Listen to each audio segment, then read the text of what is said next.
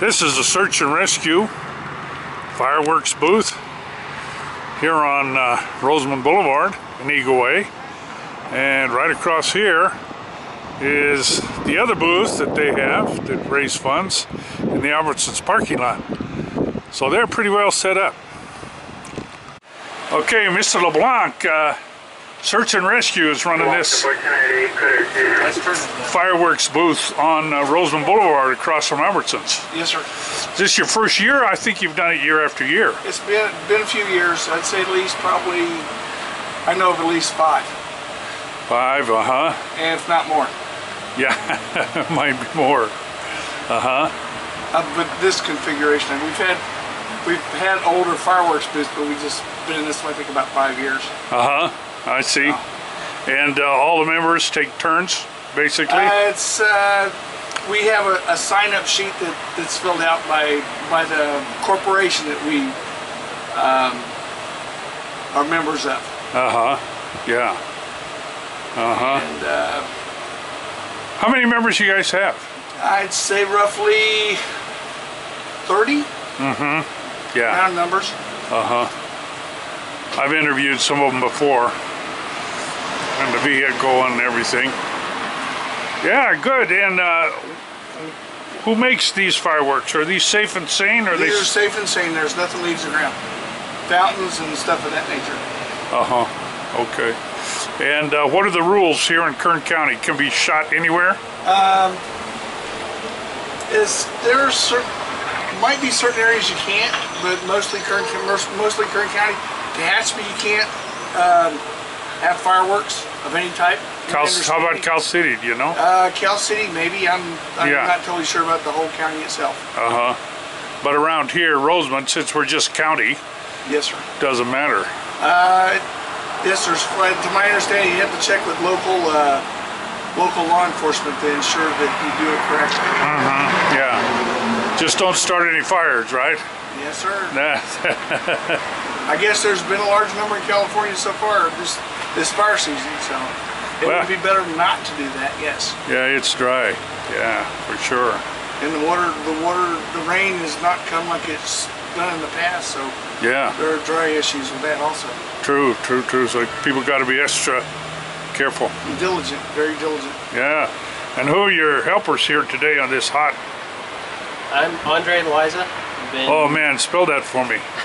The attorney, but I'm also the secretary of Search and Rescue. Oh, I got it. So, although I haven't been here nearly as long as LeBlanc, I think you also, the other gentleman ranks me by about a month or so. Otherwise, yeah, we do the fundraising for the corporation here. Sure. And the corporation is able to acquire different assets so that we can make life a little easier for us in helping people, be it first aid items. We just obtained what may seem kind of ridiculous right now, but in the wintertime it's wonderful, self-activating and reusable heat packs. Oh yeah. Which are just wonderful when you need them. Sure. And a lot of us got extra ones because, you know, they're very useful.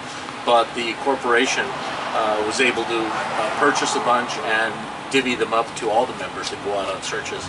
Oh, that's good. And we do searches, and we also do public relation events, and we also go out to places like Dove Springs for different weekends, Memorial Day, Labor Day, and keep an eye on things. And if people need help, then we go out and help. Sure, sure, and they do need help.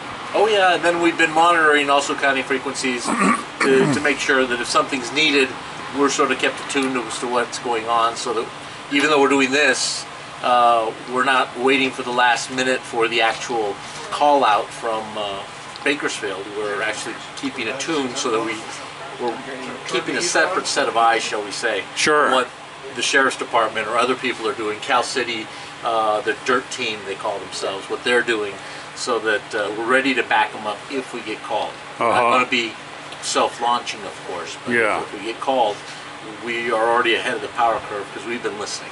Yeah. And you know, yesterday we were listening to some events, but nothing came of it because it was taken care of by those agencies, so it was all well.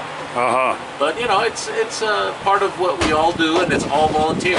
Yeah. So you know, this is part of what we do also, volunteer to raise funds. Sure. And a good way to do it, you got a good spot too, I think. Oh yeah, and right here. Yeah, those folks over there in that shopping center, they collect people coming out of the shopping center. Right. And then we're out here where we've been for quite a few years, as Mr. LeBlanc said, and I've been doing this, I guess this is my 3rd year of doing this. Uh-huh. Yeah. So, and we all help out. I mean, it's not a requirement, but we're all here as volunteers, and we all volunteer. Yeah. Yeah. Right.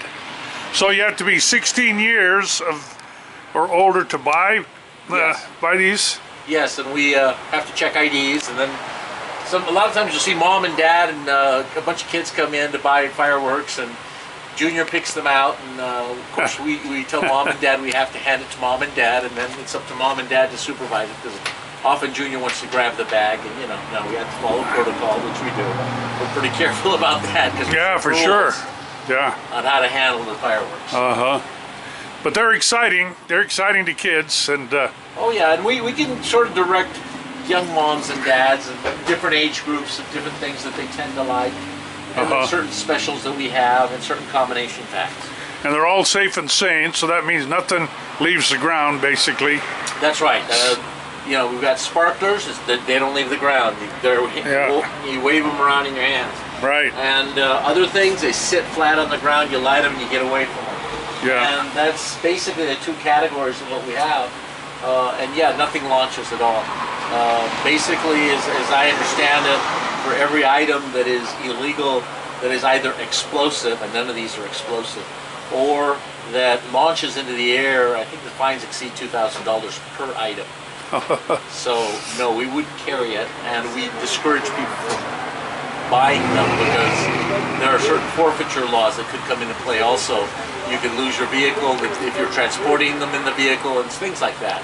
I don't know all the laws, I just heard bits and pieces, but basically it's very bad news. Yeah. You have that kind of article, and if you happen to get caught with that article. Yeah. So it's better just to avoid it.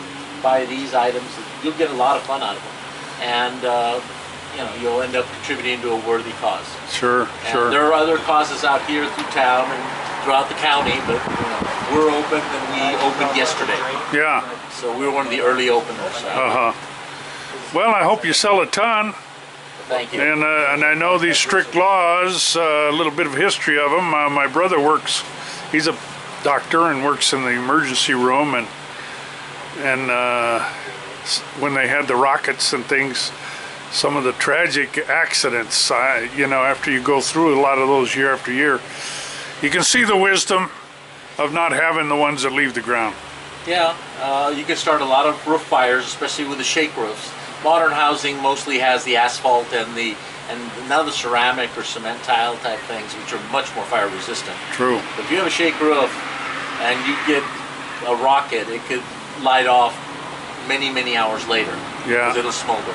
Yeah. So yeah, those I understand. Although, you know, people my age, we remember the cherry bombs, the M80s, the firecrackers, and I grew up near the Mexican border, so I was within 12 miles of the border. So oh yeah, I had my share of firecrackers and M80s and things like that. But that is no longer legal. Bottle rockets and all that. Oh yeah, and if you go to Mexico for the season, either New Year's or what have you, you can buy yourself some of those items, and they're legal down there, but not up here. No. Just, you know, if you're going to do it down there.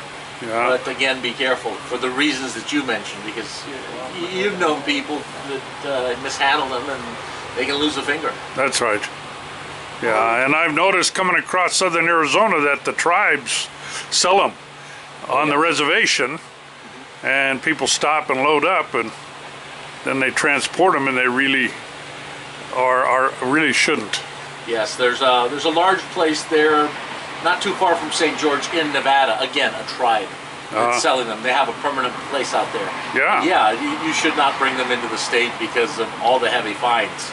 Yeah. And if you get caught with them, you better have the right permits. And I have a friend who's with the movie studios who handles pyrotechnics, and he has the right permits. They don't hand them out very easily. No. You have to have a reason for the permit, a need for the permit. Sure. So they're the exception. For the regular folks, even I wouldn't have the permit. I have no reason for it. Yeah. So no, I don't have it. Well, I hope you raise a whole bunch. Well, thank you very much. You bet. Thank you. By. And give me your name right at the end of this. Yes, it's Andrew Edward Brisceno, Briseno. Thank you so much. Thank you.